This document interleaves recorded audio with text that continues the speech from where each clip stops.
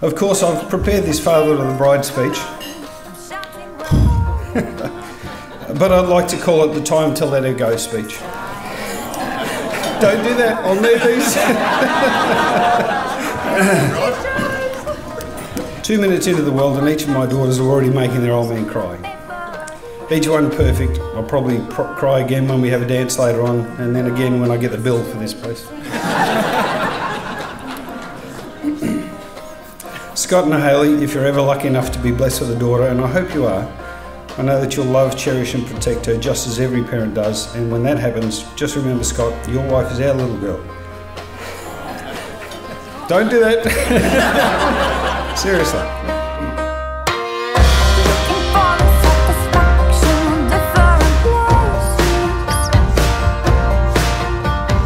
All through school, I tried to walk in Hayley's footsteps. However, no matter how hard I tried, her shoes were always a little bit too big for me, figuratively.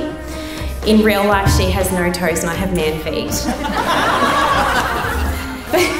For example, Hayley got the lead role in a primary school play.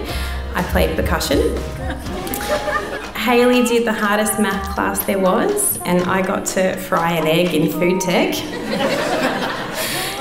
Hayley got school captain and year 12, and I applied and got some other bullshit role no one cared about.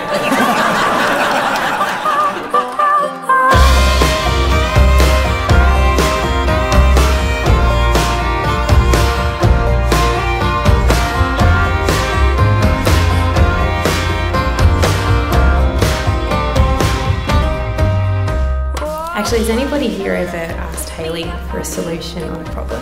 Because it's really annoying. She literally shot fires 15 ideas in a row, and then she'll bring out a flow chart on the best option based on the surrounding variables, and then you're like, I didn't need any of that. It's very annoying. Speaking of Scott's one love, not his shed, Hayley. The smart, sassy and incredible woman that made the move from one side of the country to the other for a tall, weedy guy with short hair and listened to 6IX as his radio station of choice. He now sits here, a Triple J fan that takes his wife's headband to keep the hair out of his eyes.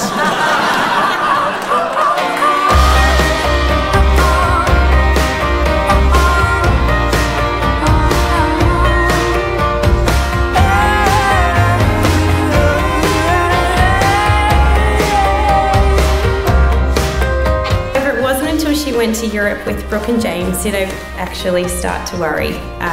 She was posting so many amazing photos on her Facebook of her European journeys, and then all of a sudden photos of this tall, dark-haired ethnic boy started to pop up. And I thought, oh shit, we've lost her to some European dude that doesn't speak a lick of English, and I'm never going to see her again. Thankfully it was just Scott. As I'm sure you all know by now, Scott and Hayley went on a tiki holiday through Europe. With the glazed eyes, I looked at Scott and I said, "Is there something I should know about you and Hayley?" Scott looks up at me, dizzy and slurring, and he says, "You know what? She's just awesome.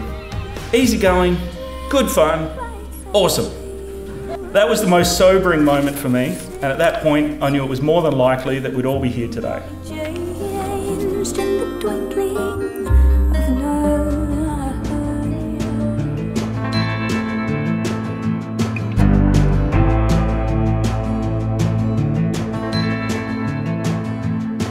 They say that I'm the king of California.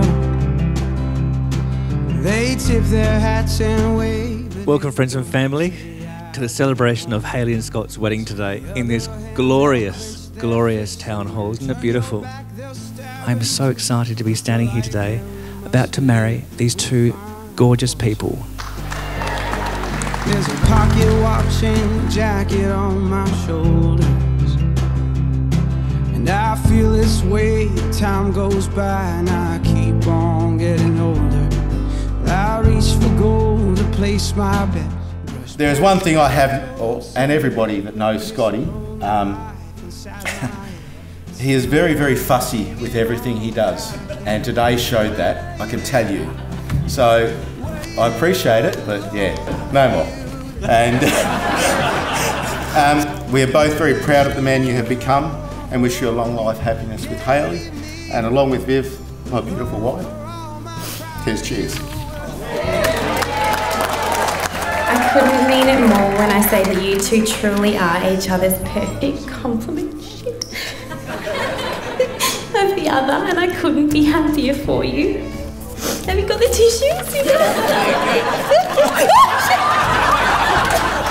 Oh no, they're filming! Scott, you've truly won the best woman. And I couldn't think of anyone more deserving of winning the love of my best friend than you.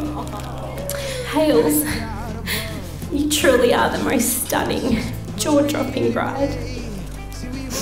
I always have and I always will look up to you. Keep leading the way with those tiny toes. Hanging on, I just keep waiting all along for you to cave in. Admit that you were wrong for all you. Scott, there are so many reasons why I love you and why you're my perfect match. You are the one who stops me charging headlong into things without thinking rationally. You are the one who makes me slow down and appreciate life. I promise to cherish your mind for all time. I promise to give you space to think things out. And I promise to listen to your good advice as often as I can. I promise to be your best friend and biggest supporter. And above all, I promise to love you for the rest of my life. Yeah, I walked 100 miles in a day. I climbed a mountain to stake my flag, and I watched it fly away. See, heaven has no time for this man's crooked games or politic. It's a lover's war, a taker's gift, and it all gets washed away. And still I'm waiting all along for you to cave in. Admit that you were wrong for all you gave me. I swear for all my pride, you were the fall of me. And I am here, I just keep waiting all along for you to cave in. Admit that you were wrong, or you gave me. And to my new wife. You've done such an amazing job setting this venue, this wedding up. You've done a lot, and you couldn't have done a better job. Thank you. I can't wait to spend the rest of my life with you together.